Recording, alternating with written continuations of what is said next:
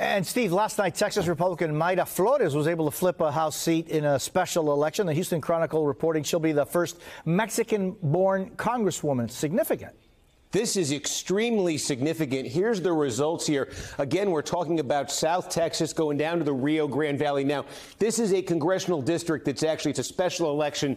The lines for this district are all going to change at the end of the year. So what she was elected to was a term that will only run for a few months. She's going to run in a different district this November. But this speaks to a story we've been talking about since the 2020 election, specifically along the border, the Rio Grande Valley, South Texas. We have seen county after county, whether it's in this district or some of the districts to the west of it, where voters have moved 10, 20, 30, 40 points away from the Democrats and toward the Republicans. This district that Mayra Flores won last night, Barack Obama got more than 60% of the vote here when he last ran in 2012. Hillary Clinton won this district by 22 points. It's shifted that dramatically. Joe Biden carried it by 4 in 2020, and now in a special election, a Republican candidate has won it outright. We've seen shifts like this throughout South Texas. This, by the way, is the second most heavily Hispanic congressional district in the United States. We've talked about the potential shift among Hispanic voters. We certainly saw it